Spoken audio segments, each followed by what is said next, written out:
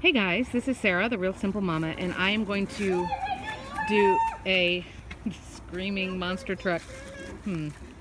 Not right now, my love. A quick video to show you guys how you could potentially, maybe make the Innovstion Pet Coop kit, the beauty that you see in front of you. Maybe make it work for more than 3 birds. So a little backstory, this video is especially for Tiffany, who requested maybe some suggestions on what to do for this coop. Now first, a disclaimer, Tractor Supply and Innovstion Pet, like, I don't get compensated in any way, shape, or form for anything. It would be great, hey, if you're Tractor Supply or if you're Innovstion Pet, like, send me some money and I will say whatever you want on YouTube. But for right now, this is completely uncompensated, unbiased, just an honest review. And some suggestions. So I've done a video of hacks for this coop. I've done like an initial review for this coop. I've done a 1 year later, now that our chickens are not really spring chickens anymore. They're now a year old. But here's one of the main problems that I have with this coop. Overall, I'm very happy with it, but I've got one kind of little problem. Here's the deal. This coop advertises that it's good for between 6 to 8 birds, I believe. I know they say at least 6. Now, obviously, if we're talking terminology here, the coop is where they go at night, right? It's the indoor part, and basically the only thing they're supposed to do in there is lay eggs and sleep, and that's it. And of course, poop, but you know. They don't spend any significant amount of time awake during the day inside the coop. They are in the yard, potentially. Now, you can tell that this is not a lot of space, even for 3 birds. I mean, honestly, within... Shh. They're complaining. Within 1 or 2 days, my birds had completely destroyed all of the foliage, if you will, all of the grass and everything that was there. So, of course, we're not even talking like them living in here full time. But for a sleeping area, a normal chicken, now we're not talking bantams, and bantams are basically just like, a bantam chicken just means it's a smaller chicken. And there you go. So, when you're looking at roosts, and Tiffany, I do have a couple of ideas for you. I'm getting there. Hey, Miss Nosy. You need at least 8 inches across on a roosting bar for each bird. And so Innovstion Pet says that this space is sufficient for 6 to 8 birds to sleep. And no, it's not. Technically, there are only 2 roost bars, and they're each... I mean, there's my hand. I mean, they're probably not even 2 feet across. So I call BS. Here comes another nosy bird. This is Dottie. Dottie never shuts up. What is it, girl? What? So, I mean, you can see, thank you for putting your butt in the shot, Dottie. I mean, now you can see that there's no way you could have 6 birds next to each other here all night, every night. Now, my birds have roosted like by grabbing onto this, but you can see this if I get in this angle. I mean, you can see how narrow this is, and also it's not rounded at all. And my birds are lazy and they like to try to sleep in the nesting boxes. But I mean, if you are giving them the proper, like, look, see how, look at her butt. There's no way 2 other birds can fit there. So here are my suggestions. You could, you hear this? Like, this is all day. All they do is complain. Brats. So here are my couple of ideas. I don't have a problem with the roosts that are in here, the bars. There's not a problem. Now, they are also very easy for you to take out for easy cleaning. There you go.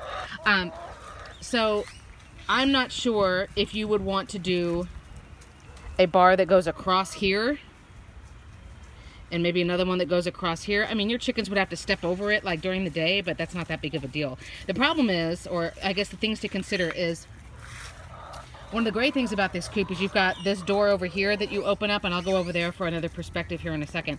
That's the door where you collect eggs, basically, right? And you can clean out the nesting boxes as needed. Then you've got, that's a window up there with a sliding door. Whoop, excuse my finger. And then, of course, this door that opens here. So you can't put any roost bar or anything that would go up to this wall, because obviously you open the door and it would fall.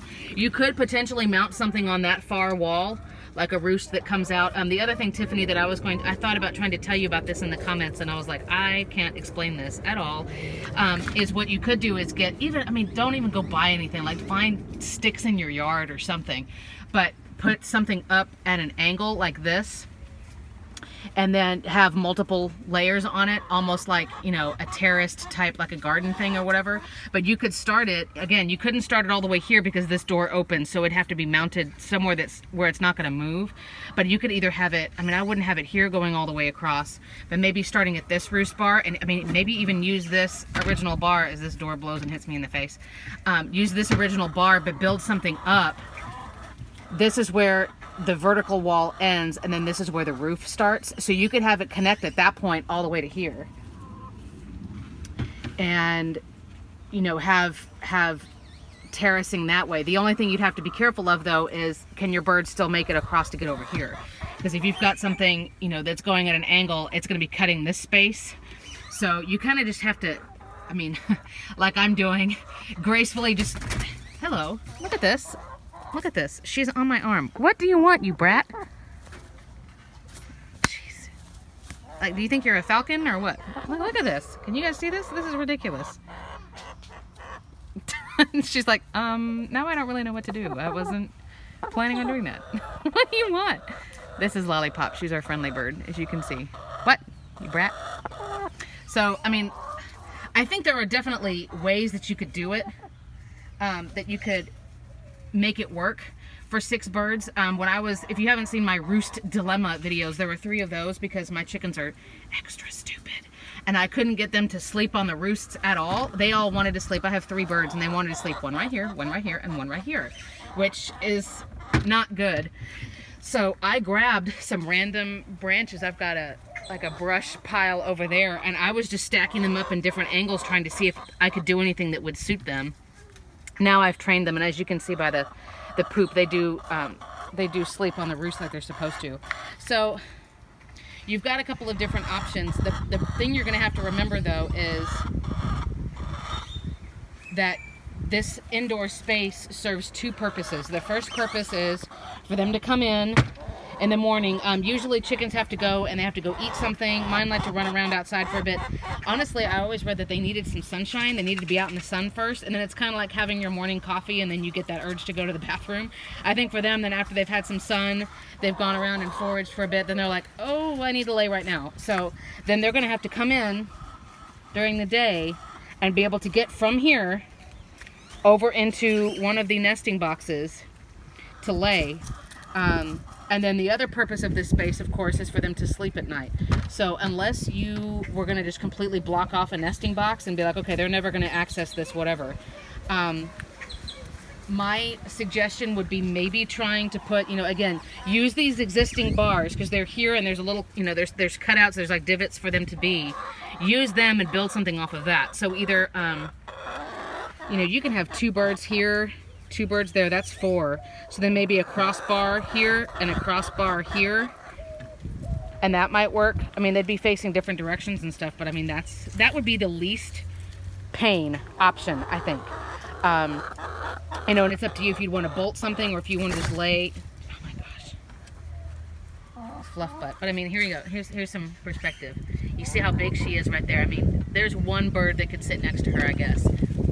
And then that would be it, because she's like her mama and she's got a booty, so sorry. The other option that would be a little bit more fanciful would be to have something that's at an angle. Again, if I get right here, that's at an angle either from this roost bar, use this as the bottom piece, that way it hooks in, and build it upwards and go, you know, to this point, and then have rungs on it, like basically like a ladder, like a lean-to type situation. Or you could mount it all the way over here, but just depending on how many rows you're going to have or whatever, remember you're blocking the traffic from here to here. And I apologize that I can't give you a better perspective, but I'm going to try real quick to show you it from another angle. So here's our nesting box door, and now all my chickens are going to be like, what? When I open this, they freak out. See, like I'm showing them a different perspective and it blows their little minds. They're like, what? I don't understand. How did she do that? It's like voodoo. Lollipop's gonna rearrange the dummy eggs. So here's your other angle, right? As I stick my phone into this unsanitary space. But you've got the roof here. Oh, don't you get out of focus. You've got the roof over there going across. to over here. So you could build a lean-to type thing, but again, you know, if you've got something, if I stick my hand in the shot again, if you've got something going this way, how are they going to get from the window to this third nesting box? So, you know, those are the two options that come immediately to mind. You can't really put any more, I guess you could try to put more parallel bars, like exactly how my finger is, but then there's not really enough room.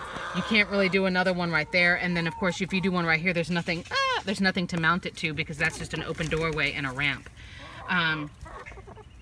So easiest option, get something to go across, and then you could have two single beds, if you will, or doing a lean-to type situation. You just want to make sure that it's stable, because your chickens will go in before dark and kind of chill for a little bit, and then usually they'll stay in one place all night, but you don't want it to be something where one chicken moves in the night or something spooks them and then, you know, the whole entire thing falls.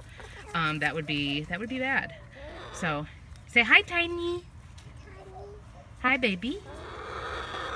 Look at these brats. They're revolting because this isn't a snack video. So anyway, 11 minutes later, hopefully that's given you a couple of easy solutions. And if nothing else, if you don't have this coop yet, then this is going to give you like a visual. I believe in my coop review, I have the actual written review with photos and stuff on realsimplemama.com. Just do a search for coop review. I believe I put those dimensions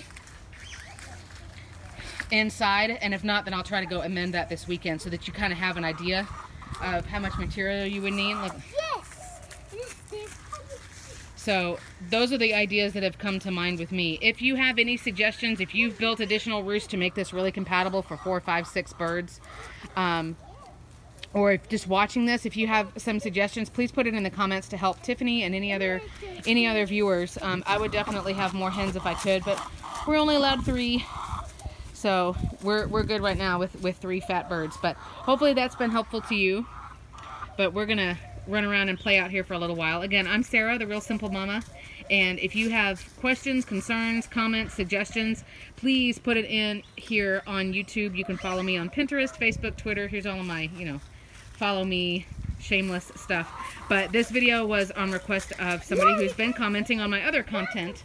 So I can definitely run out here and make videos for you guys, and I appreciate all of your feedback. So you guys have a great weekend, and we will be back again soon.